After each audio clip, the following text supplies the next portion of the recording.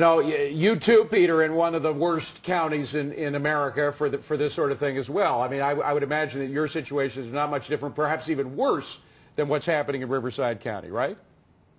Well, let me give you an idea. In the year 2007, in Palm Beach, Broward, Dade County, there were 33,000 foreclosures valued at about $8.1 billion. This year, going through the beginning of December, we're up to 74,000, and its value is $19 billion. Wow. Wow. Where does it bottom out, Peter? From what we're seeing, Dade County, Miami, primarily where all the speculation occurred, widespread. Most of that's already gone through the system. It's come out as a bank-owned property. Broward and Palm Beach counties, primarily now, the real working-class type of people, aside from Palm Beach Island, many of those people who were trying to hold on, they're starting to find themselves in a situation like Madeline right now, and they're starting to relinquish some of these properties. All right. Well, Danny, the 53% of redefault rates that we heard about last week, 55% of the modified mortgages are redefaulting once again. How many of those are because of people that had two properties, or at least were thinking of flipping the one that they had? 70% of them. 70%. And we also know that 70% of loans that are existing out there that are about to go into foreclosure or are already in default are owned by investors and do not qualify for modification programs. Peter, is that about the same percent that you were dealing with there? About 70% of those redefaults are people that were just trying to flip them?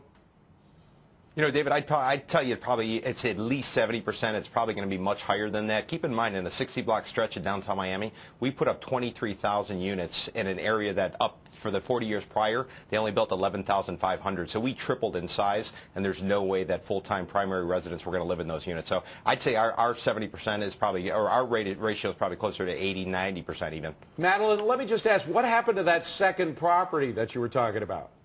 It's in the process of a short sale. A short sale. Okay, so that's you've just offloaded that. Did you put any money down in purchase of that property? Yes. It was my first original property in 2001. And how much did you put down on that?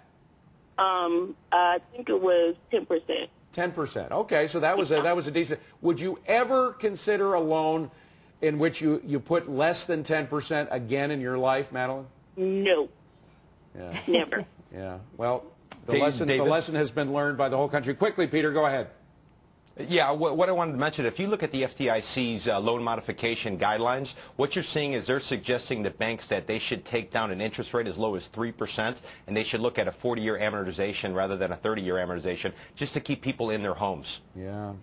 Yeah, unfortunately, it's still not enough with people with the FDIC requirements of the 38% debt-to-income ratio. It's still not enough for many people to qualify. Danny Babb, Peter Zalewski, and Madeline Lockhart. We wish you the very best, Madeline. Thanks for joining us. Coming up on deck, some